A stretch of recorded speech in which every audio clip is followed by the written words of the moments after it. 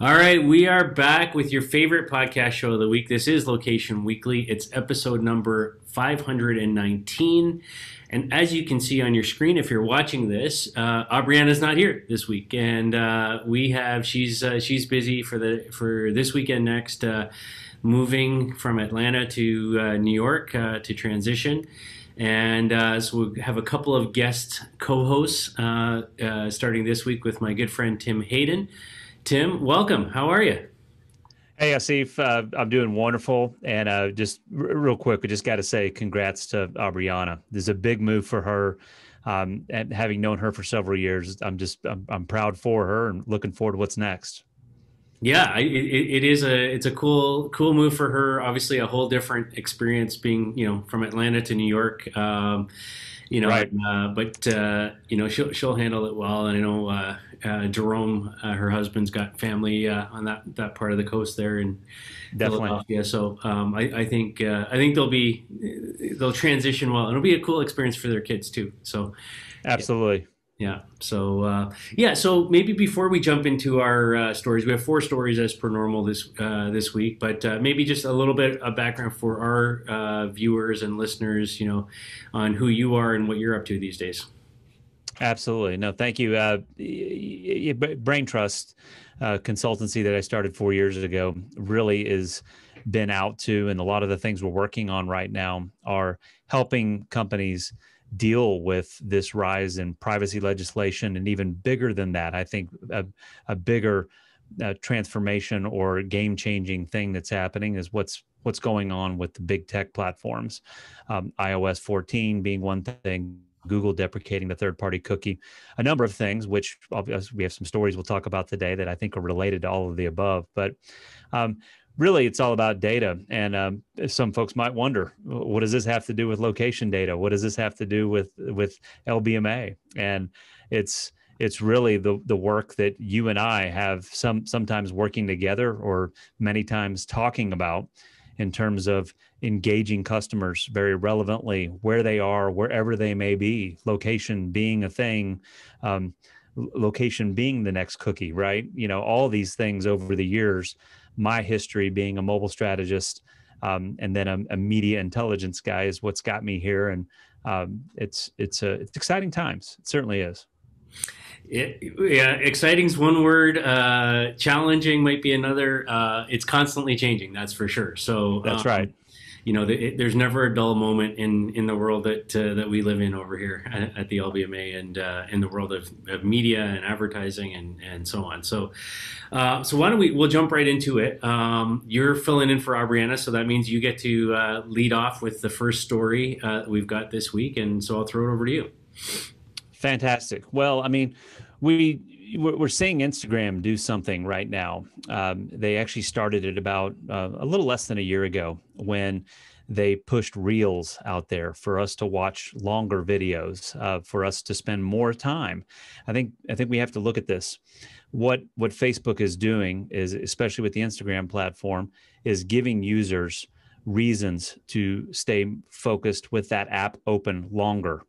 And with that, the natural progression is commerce. And one of the things that we're seeing happen, and this specifically with Drops, that's the new product. We'll call it a product, but a Drops is the new thing that Instagram is doing, is allowing the Instagram user to be the first to know when certain brands or certain products are being brought to market in a limited capacity for a short period of time, maybe at a low price for a short period of time. And if you think about it, this is really just what we've seen with things like Indiegogo and Kickstarter. This is what Groupon was, a decade plus ago. It's a natural consumer behavior to want to be able to get a deal before anybody else does, to get your hands on a product before your friends do. And to me, it's just another spoke in the wheel of Facebook and Instagram to get you to spend more of your time, more of your attention with them. But it's the natural progression with Instagram to become a place of commerce, shopping. I mean, I'm curious to what you think about it. Yeah, I think it's a logical, natural progression for Instagram to get into this space. I know TikTok and Snapchat and some of these others that they sort of compete more directly with are testing all sorts of things as well. So I think I have to say, like, from a personal point of view, like I was late to the Instagram bandwagon. I'm still sort of like figuring that out. It's not natural for me. Facebook made sense to see what's going on with friends and family. Twitter made sense for me as a business platform for sharing content and things. Sure. I spend a lot of time on LinkedIn, but these kind of, like I don't use TikTok, I don't use Snapchat, but Instagram I've kind of started to embrace, and I will say this, like from an advertising point of view, I see a lot of ads on there that are quite relevant to me, based on what I'm searching for or things, and I have actually bought things, because of ads I've seen on Instagram. So I can directly, sort of say that it works. It has influence on me, and so I think having a way to directly, participate and buy, from within the platform in something like this, I think makes a ton of sense. And I can see many sort of brands playing around with this and experimenting. I'm always surprised that, I guess the last comment I have on this is that I know Apple experimented similarly with AirDrop itself, at places like South by Southwest with exclusive sort of offers to people broadcasting nearby, Right. and I think there's room for that sort of location-based element to be integrated into this, where there's either you sell directly in an e-commerce environment, or you can also, in some cases, use it to drive traffic to a local experience or event or store or something like that that's also exclusive. And I'd like to see some sort of combination of both. I think you're absolutely right. And just to put some punctuation on that, I think what you just said about Apple, right, is Apple's experimented with something similar in the past, and Apple is the one who's forcing a lot of the current change in the marketplace. Releasing and launching Apple TV Plus last year as they did, and then quickly following with iOS 14. It's a 1-2 punch to say, hey, Apple's users, Apple should have first rights, or at least should protect them, they say, in privacy. But with them, I think we're going to see Apple move in a very similar direction here. So this is posturing, if you ask me, between Facebook and Apple to see who's going to get time spent watching, time spent listening, more of our attention. But how is that monetized in terms of commerce? How do they become e-tailers more than they already are? Because both of them have to look at Amazon. Both of them have to look at Walmart. And they got a lot of catching up to do to be able to compete on those levels. There you go. All right, so check it out. If you're on Instagram, take a look at Drops, and yeah, let us know if you've played around with it or you bought something there, or how it goes. We're always interested in kind of hearing from users out there as well. So, all right, on to our second story now. So this is a bit of an acquisition story. So Nielsen IQ, which is based in Chicago, has acquired a Chicago-based company called Label Insight. And so this is a company that's focused on sort of product attribution data. It's a very interesting space right now, because I think, if you look at Amazon and you look at sort of their, sort of behemoth from a data analytics perspective and knowing everything about every product that's in the marketplace, I think when you look at the wider ecosystem outside of Amazon, in sort of bricks and mortar retail, shelves in grocery stores and all this kind of stuff, having detailed, robust data on what's the product, how's it sourced, the ingredients in it, the health value in it, all this sort of stuff, is incredibly important right now, because I think for two reasons. One is I think consumers are much more tuned in, much more interested and looking to understand, what they're buying, where it's coming from, how it's manufactured, is it ethically sourced, is it, environmentally sourced, all these kinds of things are really important. And so having sort of the data tied to the products that are available for sale, and pulling that sort of together into a robust platform is really, sort of what Nielsen IQ is after here, in adding to, what they already, have, which is a very, very large data set. Right. So I think that's really interesting. And I think the other part for me that appeals to this particular story is that knowing about the products is one thing, but, how you can then take that and tie that into commerce experiences through, where we see the industry going right now, which is heavy into sort of AR and, image-based search and those types of things. So, holding up my phone over the product and then having it, relay that information and that data back to me, powered by insights from a platform like this, I think is incredibly valuable as well. And we know we've talked a lot on the show lately in the last number of months, Brianna and I, about, sort of the, acceleration of AR experiences and activation. So I see this as a really strong move for Nielsen IQ, and would love your thoughts on that, Tim.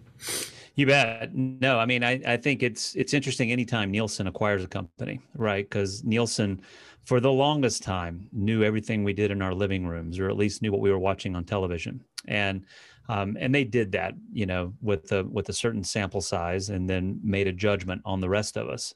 I think as they've been able to widen the the intake of information that they have and insights that they have, and flipping that, this isn't about customers and people. This is about products now. This is what's interesting about it. I have a business partner who's a type 1 diabetic. I have a son who's got a peanut allergy. And my wife, this is a different podcast for a different time, over the last month has taken our family through a sugar detox. Well, what you're talking about there with AR, the ability to look at something and know if it has added sugar, to know where it was sourced, responsibly or not, if that matters to me, but understanding its contents and its nutritional value, to understand what other ingredients may be there, or substances. And I mean that for other products too, in terms of plastics, things like that. This is all related in terms of how we as consumers are building our own DNA in terms of what we consume or subscribe to. It becomes very unique to us. And as we have more information on the products that we buy and we subscribe to, we start to assort our life that's almost very unique. It's kind of like what iTunes was a decade ago, right? In a pre-Apple Music, certainly pre-Spotify, pre-Pandora world, so probably a little bit more than 10 years ago, you probably could sample 100 different folks around the world, and not one of them would have the same iTunes or iPod playlist that they were using. And that same kind of thing is manifesting its way into the products we buy. And to do that, we prescribe what it is that's good for us. Sometimes a third party, a doctor or someone's told us that, or we just know we feel better, or we feel better about ourselves, two different things, by knowing what's in a product. So I think there's a number of ways this could play out. I really like what you put out there in terms of augmented reality, in terms of being able, from an image recognition standpoint, to give you the specs, if you will, on something, not just how much it costs or where you could buy it, but what's inside it. That's fascinating to me. Yeah, and in some respects, if you can translate that into quick, actionable decisions, right? I think it becomes even more exciting. I know several years ago, I was doing some work with Mondelez, and they had a sort of innovation program looking for startups, to sort of bring interesting technology to sort of apply to their business units, Oreo and so on. Right. And I know one of the things that was being looked at back, this was a few years ago, is using image recognition to kind of scan that product and you through an app that they would provide, and that app would know a lot about you and your allergies and so on. So you could quickly scan that product and it would just come back with a green check mark or a red X saying this one's okay for you or not. Right. Based on what it would pick up. And I think something that's very simple, and as a consumer, if I don't have to go and read every ingredient on that product to determine whether it's got peanuts or nuts or anything from an allergy for my son, you've just made that decision for me. Like, that's pretty powerful and pretty time saving and pretty Definitely. useful. Understand there's all kinds of liability associated with that too, right? So Right. if I just automatically trust that check mark and and something happens, so yeah. Well, and I don't know, you need to riff on it, but just what we were talking about with drops on Instagram, and what you stated, because I feel the same way. I bought things through Instagram based on ads that were put in front of me that were Yeah, very relevant. Well, what is Instagram doing in that situation? They're looking at our hashtags, they're looking at the locations we've tagged, but yeah, they're looking at the photos. They are doing exactly what we're talking about here with image recognition, computer vision, right? yeah, What we're talking about here with what Nielsen has the ability to do with ingredients, well, the ingredients of our life in terms of where we are, what the picture is of. If I have a lot of pictures of me fishing outdoors, then Orvis, all of a sudden, I've never bought anything from Orvis in my life, yeah, but Orvis is targeting me now. And what Nielsen is doing now is saying, hey, let's dial that up a notch. Let's look at the ingredients. And I think we're talking about the functional ways that those of us with certain challenges, dietary needs, or whatever else, that's the obvious thing. There's that hyper relevancy, though, that I think is there for Nielsen to be able to go back to brands and say, we know who will like your products based what's on inside it. I think that's a whole new level. yeah. And if they can find a way to tie that to sort of like Nielsen's got couponing businesses and all sorts of other things, right, within their sort of ecosystem. So I think there's a lot of opportunities to sort of reinvent some of those older parts of the ecosystem there from a commerce, bricks and mortar as well. So anyhow, very interesting. So moving from one IQ to another, tell us about our next story. So, um, Intent IQ, who is in the business of identity resolution, which again it's a space that I'm intimately familiar with, because a lot of the hard work in adhering with privacy is being able to know where the data is and to being able to create what folks talk about as the golden customer record. Well, what they're doing right now is launching a new program at Intent IQ called the Data Sharing Choice. And basically, I think people are going to start to see pop-ups on certain websites that allow you, just as you do today in accepting cookies, but now being able to go a step further, agreeing to have not just your data, something that is used for cookies and content, but data that you've shared with a website that can now be used with third parties to increase the personalization. Again, this all ties together. This is what we were talking about with the relevancy of Instagram ads. What Intent IQ is doing now is saying that as you visit various places on the web, let's enable those places to do this anonymously. I think here's the key part of this, and I'm sorry I didn't include it, was it's not Tim Hayden that's sharing his information, but it is user XYA2X5 that has this unified record that is all of a sudden being shared by multiple third parties to increase the relevancy of the advertising or the media that I see. And it's that anonymous side of things, that anonymity, that I think is important right now. This is bold right now, and I think if I have to form an opinion on it, this is right now being thrown out as we approach the crossroads on who owns the data.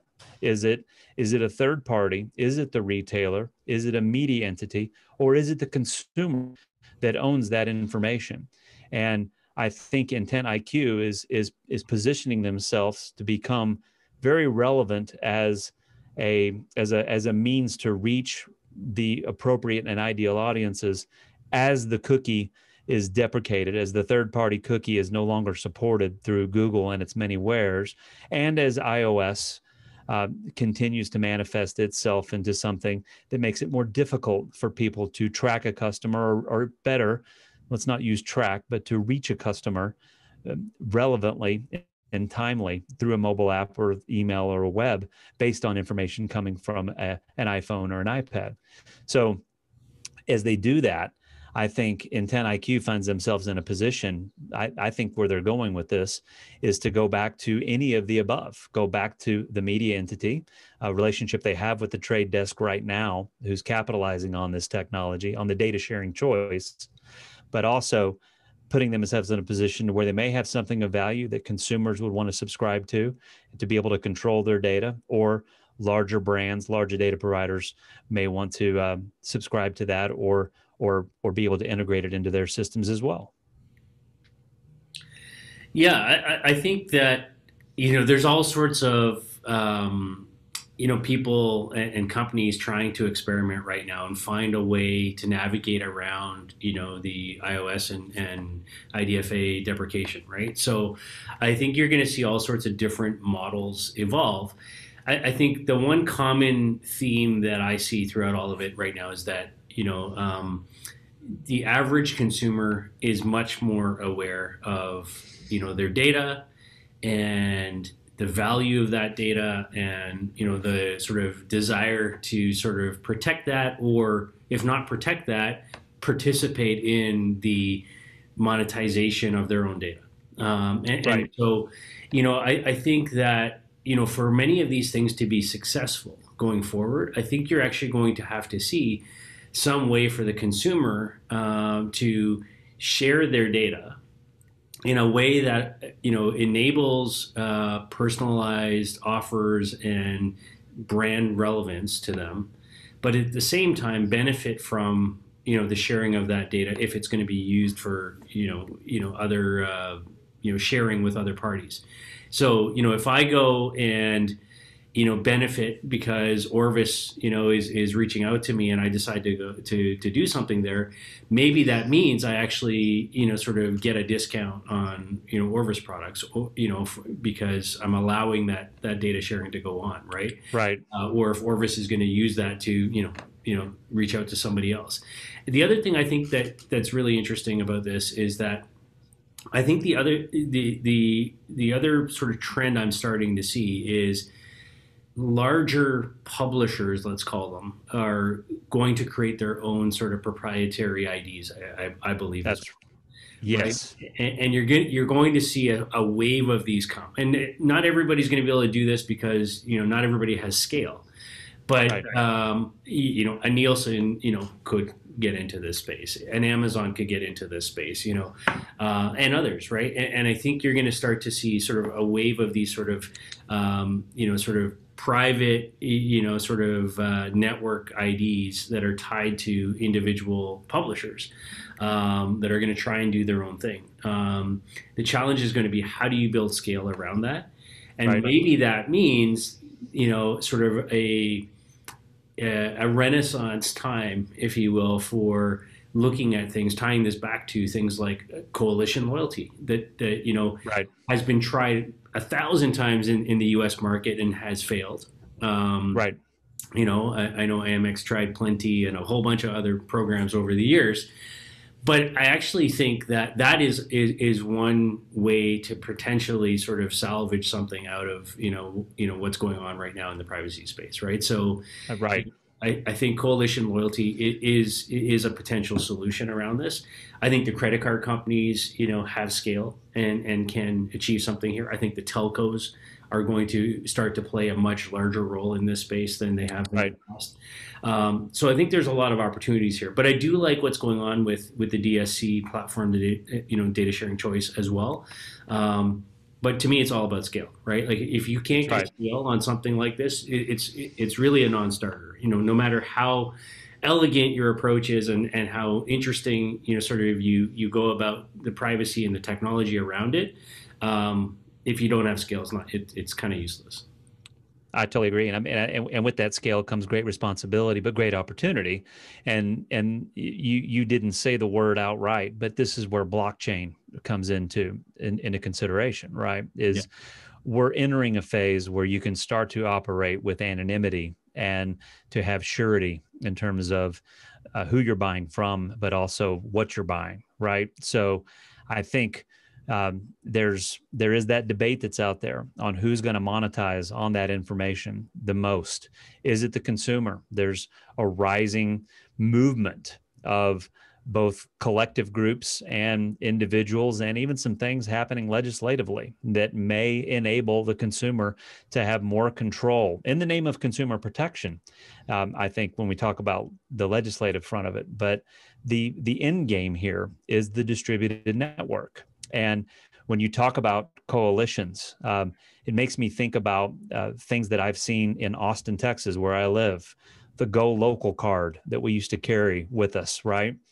That would have 200 or 300 small businesses that I got a discount for carrying a little piece of plastic that had a magnetic strip on it that I could swipe, and those 200 or 300 small businesses that got me a discount. Yeah. So, back then nobody was thinking about blockchain, but that was what it was about at the time, was to say, we know your behavior, which is where you're going with credit cards. And I would say banks are in the same position with debit cards, right? They have some of the richest data out there. They not only know the location of where you used it, but where you used it and what you had in your cart when you used it, right? They have ways of knowing some of that and ways that they don't have yet to get their hands on that information. But what do they do with it? And this move by the data sharing choice platform or program itself from Intent IQ is just one of those things we should keep an eye on, because it's going to play right alongside all these other players who are trying to say, hey, we know the people that use us best, and we would like third parties. We'd like to offer some way for third parties to leverage us to be able to reach our users. That's the end game, no doubt about it. And of course, it's all a precursor to that distributed ledger, that blockchain world that I think is only 5 to 8, 10 years out max. Not cryptocurrency here. I want everybody to be clear. We're not talking about Bitcoin. We're talking about value transfers within Amazon, within the retailers we go to, or maybe within our communities, and allowing them to join forces. What Intent IQ is doing here is allowing third parties, strange bed partners, we could say, to share information to be able to target the same group of people, the same persons, with promotions and offers. There you go. Yeah, no, I think there's so much potential there, and I think I'm glad you brought up the blockchain piece, because I think that it's really in its infancy around this. And I can say from my world at ground level and kind of some of the stuff we're doing right now in Canada around healthcare. I mean, a lot of the conversation these days is about the role blockchain is going to play in vaccine passports and all sorts of things right now. So I think it's nothing to do with cryptocurrency. It's all about Right. sort of, security and scale and anonymity and protection. Yeah, so I think there's a ton of opportunity there as well. All right, on to our final segment here, which is we just wanted to kind of share the news about two investment stories that have happened lately within our industry. So the first is a company called SimpleView has invested in another company called Stroll. And Stroll is a location-based marketing platform in the travel industry based out of Nashville, Tennessee. And I found this kind of interesting because, and the reason I kind of wanted to bring it forward is when you look at the travel and tourism sector right now, it's probably, if not the hardest hit, right up there in top three, right? With the restaurant industry and whatnot, coming out of COVID. And so I think the one thing we've learned at ground level, with our platform, and we do a lot of work in this sector as well, is this is an industry that's hurting. And one way out of that, that can help alleviate some of that pain as you start to plan a recovery, is to look at data and look at ways to reach out to people that are either looking to travel or looking to visit places, to find other businesses that are complementary, to those businesses, and find partnerships and cross promotional opportunities and these Right. kinds of things. So I think, you know, niche players like this, like Stroll, I think play a huge role in sort of, helping economic development, helping local tourist, bureaus and destinations, really start to promote themselves. The other thing that I think is interesting too is, and we've seen this certainly up here in Canada, is the governments are handing out money like hand over fist right now to get the economy moving. Right. And especially in this particular sector, there's a lot of money to help, local municipal governments and, local small town, chambers of commerce and, whatnot, to try and bring people back, to get foot traffic back out and moving. And, I think this summer in particular, between our two countries, the border is still closed. A lot of that tourism is going to be happening domestically. Right. And so discovering, local, and other towns that maybe are a state away or two states away from you, that you've, never had a thought of going to because, your European vacation's not happening this year or whatever. Right. So, I think the timing's really good for an investment like this. I don't know a lot about SimpleView. I can't speak to them specifically, but certainly Stroll has been an interesting player that I had come across before. So, just an interesting little investment there. So take a look at Stroll, Nashville, Tennessee-based, location-based company. Any quick thoughts on that one, Tim? Well, I've over the last 5 or 6 years, I think maybe even longer than that, I've had the opportunity to go out and speak at DMA West, the Symposium on Social Media for Tourism, the Turks and Caicos Social Business Summit, right? Yeah. And all of them have been working with destination marketing organizations, convention and visitors bureaus, and all of them for a long time, I think, have really been trying to figure out, SimpleView being one of the great enablers to help them make sense of the information they have with big groups, the conferences and conventions that come to town, as well as the casual tourist. And I think this is something that SimpleView must do. They've got to become more relevant and more finite in terms of the utility that they can provide to travelers in terms of getting them to open their wallets and make a travel decision, or even better, to go see and do things while they're on property or they're in the market, right? Yeah. So I think this is a move with Stroll to do that. I think at the end of the day, it's something you and I've talked about for a long time, though, is the user experience, right? Has got to be seamless. We can't expect people when they land at your airport to download a mobile app to wayfind their way around town. They're not going to do that. They're probably going to ask the concierge. They're going to ask the bartender where they should go next, or they'll invest in a tour guide of some kind. And that's been the last mile for a lot of folks in that space. Is at what point does it become something that's digital and utilitarian with a mobile app or just a website, as bandwidth improves as well? So this is going to be an interesting play for SimpleView and the DMOs they serve, no doubt. Yeah, and I think, like, again, speaking from our side, like we're working with hundreds of BIAs and chambers and local, tourist destination groups up here. So I totally see this. I think there's a massive opportunity, at least the next year, if not, 2 or 3, as this industry needs to get rebuilt from the bottom up. So I think it's a smart move. The last story we want to mention is big time LBMA member company here called Beamray, Finnish-based company actually, has been acquired by Verve Group, another LBMA member company. So interesting when members come together in that way.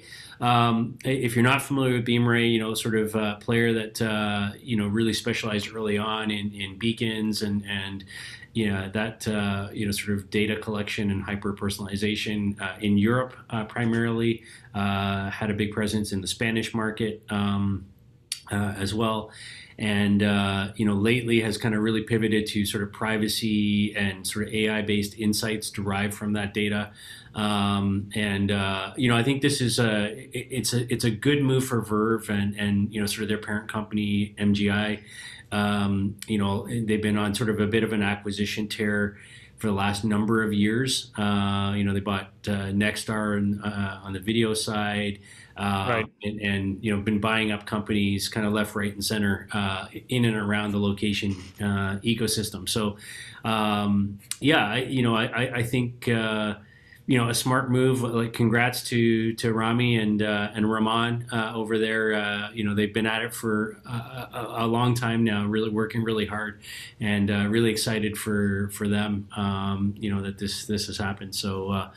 Don't have a ton more to say about it, but and I don't have any financial terms on it, but I think it's a good move for Beamray, and I think it really strengthens the Verve portfolio. Definitely, and I think Beamray coming from Europe, coming from Finland, even Scandinavia, where many would argue the privacy movement started, right? Digital suicide, as they called it way back when. I think the combination of the two here, the larger entities that Verve is associated with and linked to, I think Beamray's got a huge opportunity to grow within that ecosystem, and to do so responsibly. As I started out, they use the word or the phrase "privacy first" a lot in the press release for this announcement, and because that's the only way you could do something like this, is you had to come right out of the gate and say, hey, we give you every opportunity to opt out, to not be tracked as you're doing this. But here's all the good, fantastic things we can do as responsible stewards of your data. I'm excited for the guys at Beamray, and this should be a wonderful growth opportunity for them, intercontinentally, for sure. Yeah, and just to kind of relate one last point on that, more from the Verve side, not specific to the acquisition, but on the privacy front, I know Verve announced a platform maybe a few weeks ago called Atom, which is a sort of targeting by cohort for iOS. So take a look at that as well. If for anybody who's listening out there, check out. I think it's called Atom, ATOM. So it's a cohort targeting platform. So again, really, I could see potentially Beamray's data playing into that as well. So that's it. All right. That's the show. 4 interesting, stories. Well, 5 really there, and a whole wide array of stuff. Tim, thank you so much for taking time to kind of jump in and fill Aubriana's shoes. You don't have kind of, the amazing hair and all that she brings, every week, but it's always good to see you, and I really appreciate you taking the time to fill in. You got it, Asif. I know. Always a pleasure and a treat to riff on these kinds of topics and announcements that are out there. They happen every week. It's the reason we all listen, and I just feel fortunate to be on the show with you today and be part of the message and part of sharing everything that we did today. Thanks for having me. Yeah, it's great to have you, and we'll do it again sometime, I'm sure. Absolutely. Have a good week, and to our listeners and viewers out there, you've been listening to episode number 519 of Location Weekly. We thank you for your time. Please give us some feedback on whatever platform you're consuming this on, and if you have story ideas, reach out to us on social media or send us an email. We're easily found on all the platforms. So thanks, everybody. Have a great week. We'll see you next week, and we'll have another guest co-host for you next week. So take care. Bye. Adios.